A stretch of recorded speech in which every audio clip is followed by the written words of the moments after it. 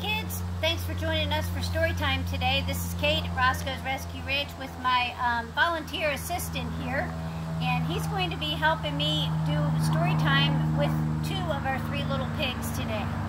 We have Wilbur behind us here who's getting tummy scratches, and Wilma who's wandered off for the moment, but maybe she'll come back in a minute. Guess what today's story is?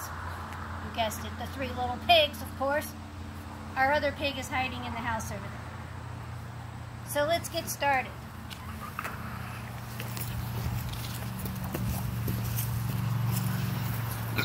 The three little pigs. Once upon a time, there were three little pigs who lived in a cozy cottage on the hill. They loved to eat all the delicious food their mother made them every day. They ate so much that it wasn't long before the three little pigs had grown so big that there was no room for them in the cozy little cottage anymore. "I'm sorry," said their mother one morning, "but it's time you made your way on your own in the world." What do you think of that? So the very next day, the three little pigs left home. "Don't forget to watch out for the big bad wolf," called their mother as she waved goodbye. "He'll eat you for supper, so you'll need to build a big, fine, strong house as quickly as you can to keep him away." "Don't worry, Ma," they oinked. "We can look after ourselves." And the three little pigs trotted off down the hill, each taking a different path. Speaking of taking a different path, hi, Wilma. Okay.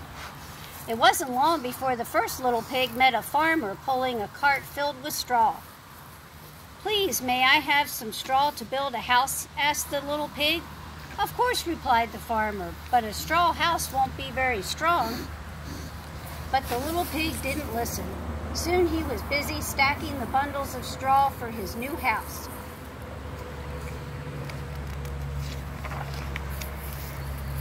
In no time at all, the house of straw was finished, and the little pig went inside for a nap. He had just shut his eyes when there was a knock at the door. And who do you suppose that was? It was the big bad wolf, and he was hungry. Little pig, let me in," growled the wolf. "No," cried the little pig, "not by the hair on my chinny chin chin." "Then I'll huff and I'll puff and I'll blow your house down," laughed the wolf. And that's just what he did. There it goes. Meanwhile, the second little pig was walking along the road when he saw a woodcutter piling up sticks. "May I buy some sticks?" he asked politely. "I want to build a house."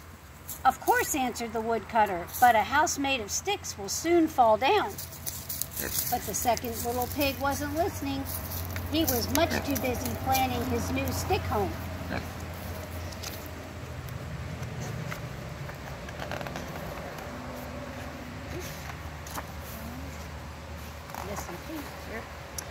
Meanwhile, the second little pig was walking along the road when he saw... We're missing the page here. My bad. Sorry about that. Okay, soon the house was finished. The little pig had just sat down for rest when there was a knock at the door. It was the big bad wolf. He was even hungrier now. Little pig, let me in," he growled. "No way, not by the hair of my chinny chin chin," cried the second little pig. "Then I'll huff and I'll puff and I'll blow your house down," cried the wolf. And that's exactly what he did. So that's two piggies' houses that are gone. Meanwhile, the third little pig had met a builder. "Please, may I buy some of your bricks to build my house?" he asked. "Of course," replied the builder. "A fine, strong house of bricks will last forever."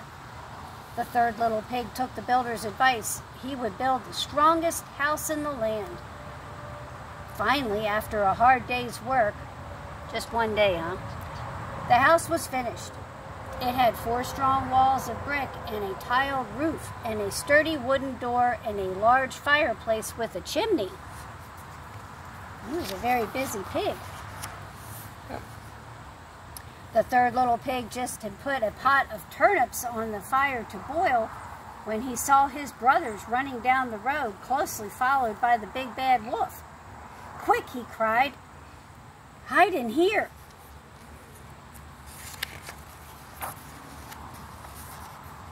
The wolf, who was very hungry by now, banged on the sturdy front door.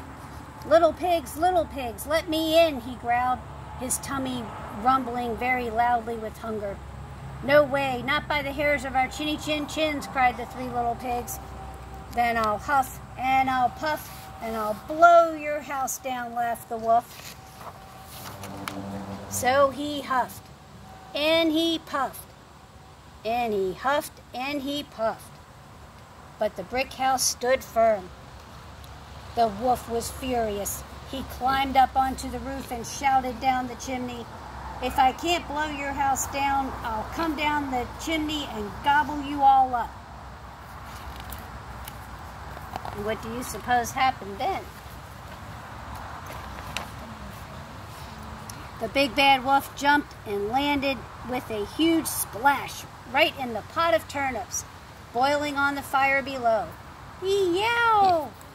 He leaped up with a scream and ran out of the house, never to be seen again. And the three little pigs lived happily ever after in the house made of bricks.